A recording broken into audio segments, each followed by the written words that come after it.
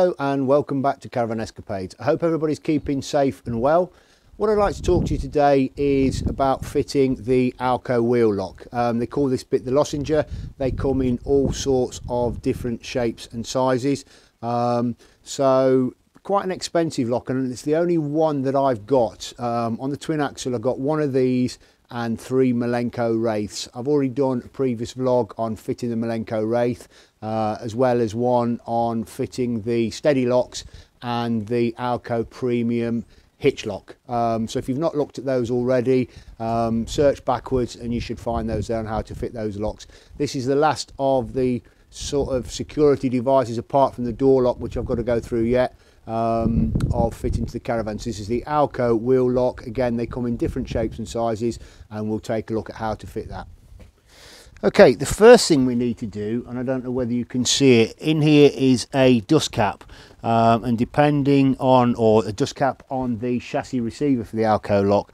So depending on your wheels, certainly with ours, what we need to do is get that receiver to line up with the centre of one of these, apart from the one with the tyre inflator. So using the motor mover, we shall move the caravan very slightly forward until we've got, let's have a look there, until we've got that in the centre.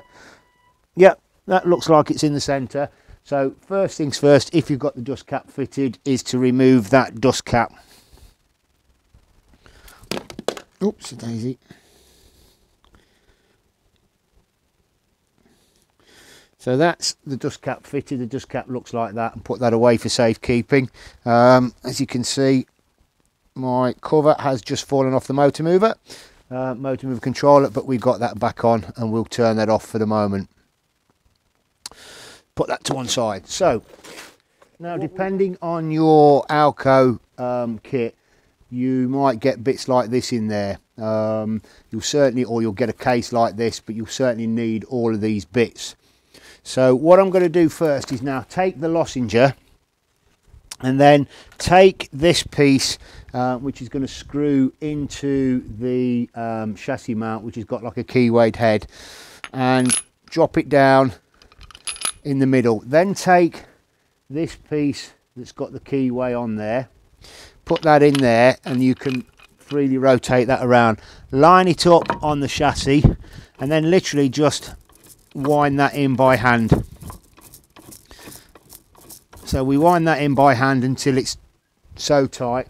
We've got a ratchet wrench here, which we then use to lock that off, and then taking the lock barrel, when I can find the key, so taking the lock barrel with the key in the end, take the lock barrel, lock that off, and then close that shut, or hold that tight, and then take the key out, and that is your Alko lock on. Now it also does come with this rubber bung, certainly for using in storage to stop water getting into the lock. For years I've been worried about losing those, but that just drops on there like that, and that just keeps that watertight. So there's how to fit the Alko wheel lock. So removal is exactly the same as fitment, but just in the opposite direction. So remove the little water protection bit with your key. Place your key in there. Sometimes it helps just to kind of hold the edge as you sort of turn the key, because it can be a bit stiff, and that's it. And then just sort of pull that off, put that away, take your key out, put that away inside the box. Then again, using the tool that we used before with the specific keyway, place that in, put your wrench on, and then wind that out.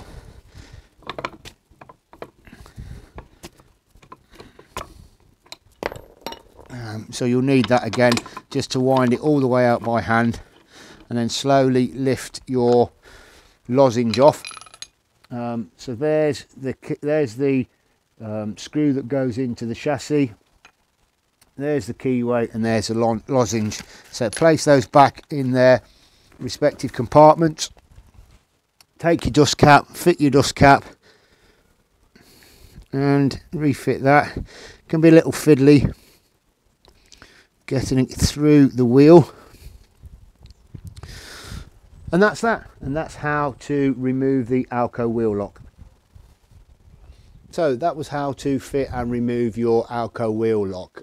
Just one point that's probably worth noting: if you change your caravan, you don't have to go and buy a whole new Alko wheel lock again. All you need to replace is the lozenge. What you can do is you can keep these two pieces, the chassis screw and the keyway screw. You can keep those two, as they are interchangeable with all different shapes and sizes of Alko wheel locks, so they just sort of drop in there. So you can, as I say, if you swap caravans and it's got a different size wheel and needs a different lozenge, that's all you need to do, is you need to swap the lozenge. Now some dealers will sell you lozenges separately, maybe even have used lozenges separately, where other people have traded their caravans in, or you might be able to find one on eBay or the Facebook marketplace. So you don't always have to go ahead and buy a brand new Alko lock, full lock. Now, what do I think of the Alko lock? Yes, I think it's a very good secure lock. Can be a bit of a faff to fit, certainly in comparison to the Wraith. I haven't got two of them, certainly on my twin axle, just because of getting both of those chassis mounts aligned.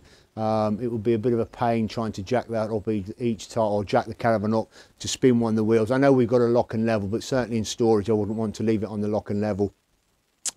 So I use the Alko lock on one wheel, and the three Wraiths on all the other wheels. Now the Caravan and Motorhome Club insurance would give me a bit of a discount for using a second Alko wheel lock, but I don't think the discount warrants certainly the hassle of getting the two fitted. But that's my opinion. If you've got any thoughts on whether you have two Alko wheel locks fitted, let us know in the comments below.